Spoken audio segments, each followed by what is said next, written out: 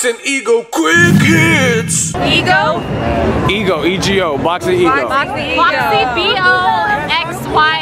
BoxyBoxyego.com. Did you spell it?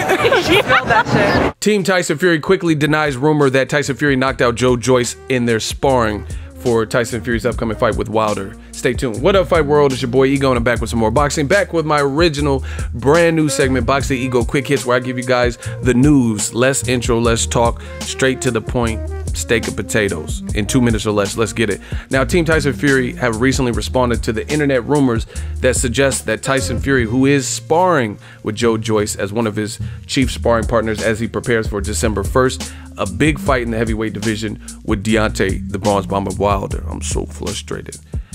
And I don't know how it came about, but as the rumor suggests, Tyson Fury knocked out Joy Joyce in sparring.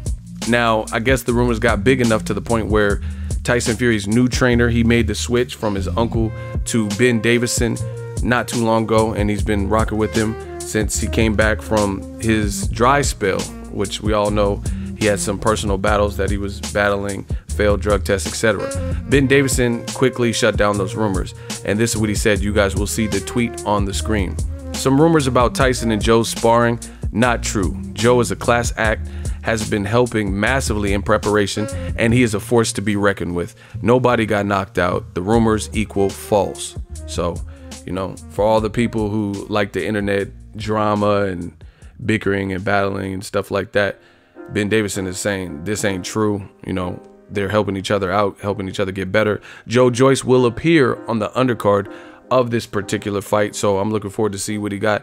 A lot of people don't understand Joy Joyce is actually older than what people think because he stayed an amateur so long. So Joy Joyce has an awkward style, a good size and power, so it should be good sparring, but the rumor is not true. He did not knock out Tyson Fury. Meanwhile, Tyson Fury has left Big Bear and he's just training in LA. Should be a good fight December 1st. Let me know who takes it. Drop your thoughts in the comment section and we out. So if you enjoyed this video and want more content like this on the channel, you can show your appreciation by going to the PayPal donate button or the YouTube support button, and you can donate any amount that you feel is equivalent to the value of this video. Much more to come. Thank you guys for your support. Boxingego, the future of boxing.